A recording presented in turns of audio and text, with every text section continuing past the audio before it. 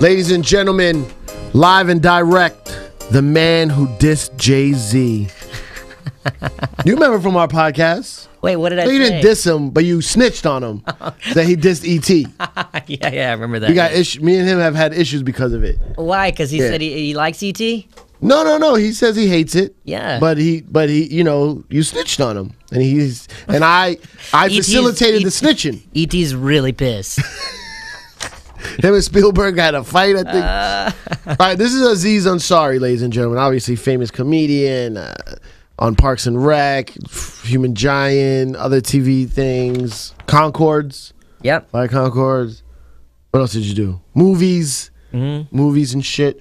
Apparently, 2 shows at Madison Square Garden. I'm reading this on this piece of paper that was faxed over to me. Yeah. Or it was emailed. 2 shows. Madison Square Garden, Thursday, October 9th. Yep. 2014, in case people are watching in the future. Yeah. 7 p.m. show sold out. So that means you have a nice working class following. 7 p.m. for the second show is almost sold out. 10:30 p.m. Yeah. By the time this airs, sold out. Guaranteed. Whoa. Facts. Yeah, and the 7 o'clock show, so we're filming both the shows for a special, and we just opened up a few seats in the 7 o'clock show because we didn't need quite as many for the camera kills. Right. So there, if you can only come to the earlier one, I think there's some there. There should be some for the 7 o'clock. Not a ton, but how's the chicks at your show? Hot chicks? I think so. I don't really like bop around in the crowd too much. I kind of just stay on the stage, so I don't know. You don't walk around and slap high fives? No. You getting Hollywood no, I think disease. it's an attractive group, from what I can tell. Yeah. All right. I'm gonna read your bio. Well, brother, let's see. This bio is. Let's see how old this bio. No, this bio's crap. Aziz Ansari debuted his critically acclaimed 3rd hour-long stand-up special, Buried Alive, on Netflix last November. Seen it. Very good. Very funny. Thank you. The special was named one of the best stand-up specials of the year by The Onion. Well, you can't trust those guys. Well, the AV Club. AV Club. The serious part of it. The Onion AV Club. Is that the same thing? AV Club's like from The Onion? They're like TV, movies. Oh, music, I didn't know that was and The it's serious. Onion. Yeah, I watched AV Club. I didn't know it was The Onion. Yeah, AV Club, yeah. And Paste Magazine. What is Paste Magazine? It's a magazine called Paste. Because Paste sounds white. And well, not necessarily. There's pastes that are darker too. Darker paste?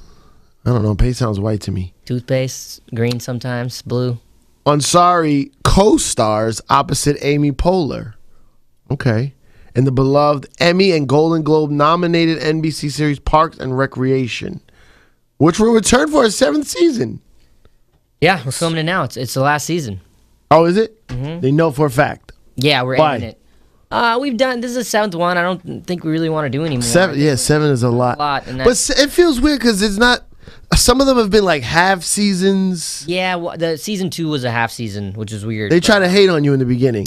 Yeah, kind of. Yeah, they were a little weird. But, they've let us keep doing it, and this one will be the last one, and I think it's good. It's like just the right amount where it's not overstaying our welcome, and everyone is excited, I think, to do other things creatively, but also sad to leave that cast. I'm sure. Crew, but that's one of my favorite shows. Oh, thanks. You have great people in there.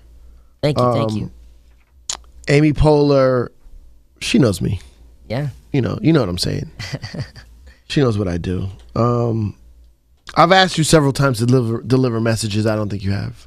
To deliver her messages? Yeah. You want me to tell her to come on here? I'll tell her to come on when you said that last time. All right, well, I'm supposed to do this. Yeah, I'll text her and tell her you should do it. I do improv at her school, so she should feel somewhat obligated. Yeah. Anyway, is everything okay? Nothing is okay. Tonight's a full moon and Mercury's in retrograde, so everything's a little off, Aziz. All right, cool, fair enough. I just want to get through this, and then we'll ask you some questions. Sure. Ansari has landed a book deal with Penguin Press about modern dating and how the basic issues facing a single person whom we meet, how we meet them, and what happens next have been radically altered by new technologies. That's kind of what it's about. Well, that's what it says here. I didn't write that, man. Who wrote this? I don't know. All right. Madison Square Garden, you excited? So excited. Yeah. Yeah, it's really cool. I started off doing comedy in New York summer of 2001, and to get to play the Garden is pretty insane. And to do 2 shows, I know, right? Totally, very humbled by it. Like one show, you're probably like, nah, that's great. One show, and then they're like, no, we got to do 2, and you're like, what the fuck? Yeah, because I wanted to film it, and I was like, but I don't know if we can do 2 shows. And then my booking agent was like, no, we can do 2. Really? Yeah. And now it's happening. And now it's happening, yeah. Shit. I saw you at the Cellar a couple times. Oh, yeah? What, recently? Yeah. Not in the Cellar, upstairs. Oh, just hanging out. Yeah. Oh, okay, yeah. Upstairs. Yeah. And I'm assuming that's what you're working on for this show, right? Yeah, I've been working on this material for a while, and I've toured it around a lot of places, and so, you know, when you film it, you're kind of getting ready to kind of put it to bed. How do you, like, when do you write, or how do you do this and be on TV? Like, when do you have time for any of this? Well, Parks doesn't shoot for a few months a year. We have a break, and during that break, I usually tour or I stay in New York and write stand-up stuff, so I have time then. You like New York to write? Yeah, I can't do it in L.A. Here, I don't know. It's just more fun to be here and bop around. Yeah. In L.A., you're just kind of in a car by yourself, driving all over town. It's kind of a little bit lonelier. It's less social. In New York, there's clubs like the Comedy Cellar. There's like areas where everyone just kind of hangs out, and it doesn't feel quite as lonely and boring. You get more of a vibe. Yeah, it's I don't know. I just and I love just hanging out in New York, so it's an excuse to be in New York. You still have a place here? No, I usually stay in hotels or like sublet a friend's place or something like that. Oh man, you're not bi-coastal? I am. Bi-coastal. I am. I just don't have a place. You got a spot. You got billions, right? I don't have billions, but I'm doing all right. Millions. I'm doing good. You got millions. Pretty sure you sold your comedy special for $100 a pop, and it sold 5 million copies. Those numbers are dead on. So what's next? You do the Garden. Doing the Garden. You tape the special. What is that coming out on? Not 100% sure where. You're still working I'm just gonna it out. film it and figuring out where I'm gonna put it out. Oh, that means you paid for it yourself. Woo! Yeah. Yeah, that's this is the symbol for make it rain. I don't know if you know. Yeah, I'm making it rain from my pocket into the budget. That's not the ideally. You're just making it rain and then you pick it back up, put it in your pocket. It doesn't. It's not like, oh, I just made it rain into the car dealership, and that's how I paid for the car. So the Netflix deal was good though. Netflix is good. Yeah, right. They you might go back. Live. Yeah, we could possibly do it. Yeah, I'm just gonna pay for it and edit it and be what I always done is I paid for it and then made the specials and then been like, here's what I have. Who wants to get it? Right. And then I go from there. That's good. You have the ability to do that. Yeah, it's you're good. In control. Yes, you're in control creatively. There's no one like, oh, well, I think you should change this. And like, no. Here it is. Do you want to do it? This is it. Yeah, somebody was telling me, I think it was Tosh, or somebody told me that like one of the Comedy Central specials, they literally rearranged jokes for the commercials. Yeah, that's kind of weird. That's crazy. Yeah, that's another advantage of doing it at Netflix or HBO or something. You just rock the whole thing straight. Yeah, through. you don't have to go to commercials. It's so weird because I haven't thought about that. Yeah. And it would be so awkward to have to put in a commercial in the middle of the thing. Or like you watch the concert, it's like, oh, it's like you're there and you're just seeing the full show. I can imagine like then it's like, oh, here's a commercial for Irish Spring. I know, and then it's like, who tells? How could it's like rewriting a play or something. They're like, well, this joke kind of fits with this joke, so we'll move it over here. It's not Tetris, man. Yeah, and then the hour special becomes like 42 minutes because of commercials.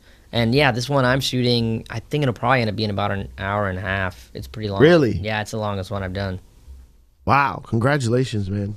Then what's after that? After you do the Garden, after your hit TV show, I had that book coming out next year, book. I'm starting work on this other project that's kind of in the early phases that I can't talk about quite yet. Can't talk about it, right? Excited about it. That'll be good. So you just want to tease us a little, tantalize us. Tantalize is a little teaser. Is it a movie? You can't talk about it. I can't really talk about it. Is it a TV show? Can't talk about it. Can't talk about it. Is it like a internet? You can't even. Can't say. All right. Well then, it's vodka. You know what I like about this bio right here? It's Aziz vodka. You know what I like about this bio? Print it out. There's a link here. Yeah, dude, you printed this out. I didn't give this to you. But how am I supposed to click on a thing. how do I click on a link? And you're like making fun of it. Like, why are you asking me about How do stuff? I click on a link on a piece of paper? I didn't bring this to you. Did you bring this? No. I walked in and this was sitting here. Yeah, I don't print out the research for the hosts when I do radio. I think you slide, like you come in and you slide your bio, like check this out. This is like you guys' Hot 97 research department. French Montana probably left that here. Oh, let's talk about rap. Sure. Who's your favorite rapper right now? You love rap music. I haven't been listening to any rap. Not really. What have you been listening to? I'm fed up with rap nowadays. Really? Yeah, maybe that. I can't take it. I don't know. I haven't been listening to much rap. Not because you're busy, or you're not feeling it lately. I hear songs every now and then. I don't go out as much anymore. Right. So I don't hear it in the club or anything like that, or at bars. And in my car, I haven't been listening to the radio as much. I'll just like listen to interviews. Podcasts. Or something. Yeah, I listen to a lot of like just interviews and podcasts or whatever. So I just haven't been hearing the songs much. My brother's like a huge rap fan, so I'll hear stuff from him, like random stuff, like random Drake songs. Do you getting older or whatever? And I'm getting older. Is it the music doesn't affect you like it used to? I mean, it's like at a certain point, if you just occasionally hear rap songs, if someone's like playing a rap song, you hear handsome and wealthy, you're like, well, that's great and catchy, but I don't know if I really feel like listening to that all the time. Yeah. No, it's definitely different. I can tell like the stuff you talked about in the past and how it sounds now is very different.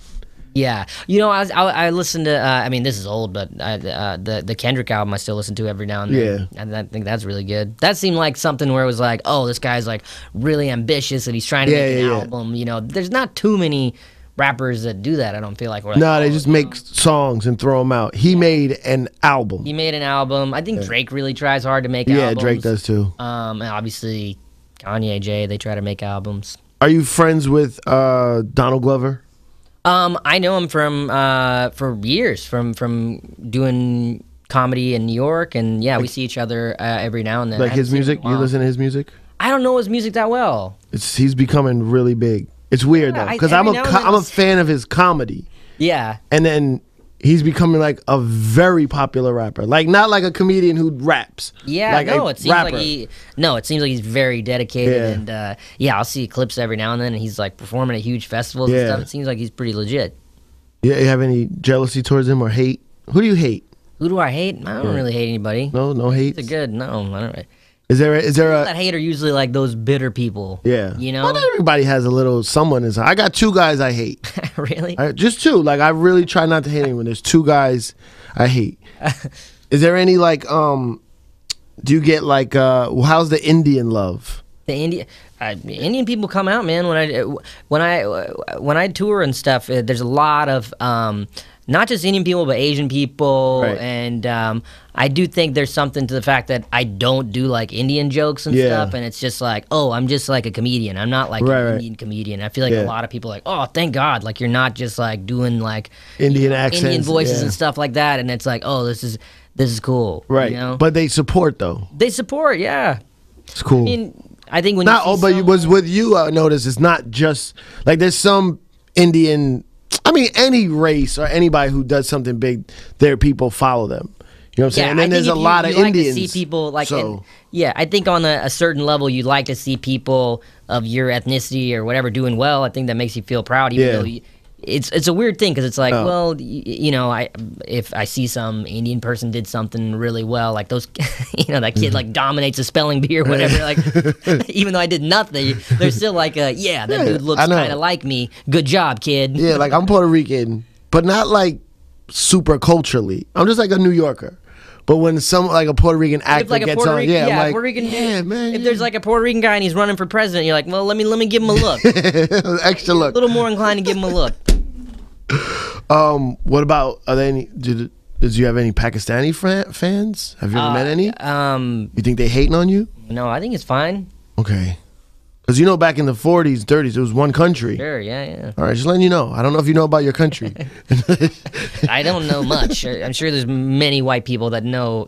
I meet so many white people that have been to India way more than I have. Right. How many times I went you been? Twice last year. I've been like 4 or 5 times in my whole life. With family? With family, yeah. Yeah, and like when I go, it's like we're just going to different families' houses and visiting everyone. Yeah. I've never really gone and done a full-on tourist type thing and seen everywhere. A little bit, but not. Have you gone as Aziz the comedian? I haven't gone, and I have some friends that have toured there, and they're like, you should go. Like it would be crazy. Like there's people that would come, and I'd love to do it. It's just a matter of time. It's hard to find time to do all the cities. I wonder here if you'd be a superstar out there. Get mobbed in the street. It would be awesome to tour there. I would still be scared that like, oh, will everything kind of translate over? Cause you know, but that would be awesome to tour internationally. Your parents are from there? Parents are from there, and they moved to America before I was born, South Carolina. It's always weird to me when you say that. I know it's very weird. They're still down there. You don't there. have an Indian accent. You don't have a Southern accent. I have like a mix of. I have a little bit of a Southern accent, and then I lived in New York for a while. I have like a bunch of accents mixed together. Like if I'm around people from the South, you'll hear my Southern accent. It'll come out. You'll y'all them. I'll start yawling. I'll just say biscuits every now and then, cream corn. All right, look, Aziz Ansari, that's this guy. Parks and Rec and Human Giant movies. You can find him at this link here. Hey, check out this link. You printed that. To be clear, this is a piece of paper you guys made. I didn't bring this, so you can make fun of it all you want. I'm not making fun of it. Yourself. I'm not making fun of it. I'm telling people the link. It's HTTP. What is that? What is even? Is that semi? I don't know. Where? Recent interview with I don't know why the person that made that for you didn't just print that article out instead of giving you a link. No, just give me the link. All right, well, there you go. Nothing. All right, look, go see him live, Madison Square Garden. There's still some tickets just opened up for the 7 o'clock. There's some tickets available for the 10:30. Madison Square Garden, you know where it is, where the Knicks play. Go see Aziz Ansari. He's filming his special. Are you going to show the crowd at all? Because maybe that's incentive for people to go. Like, can they get in the special? Yeah, they'll be in the special. The crowd's in You're the gonna special. show the crowd? There's one special Louis did where he didn't show the crowd at all. Oh, no, I kept them in black. Like, I was like, that's just disrespectful to your fans, bro. No, they'll be in, yeah. All right. Show your fans. Get them in the special. Can they meet you at all? Are you approachable? Can they come backstage? Well, how can we work out a deal? No. There's not enough room backstage for everybody. Can you introduce...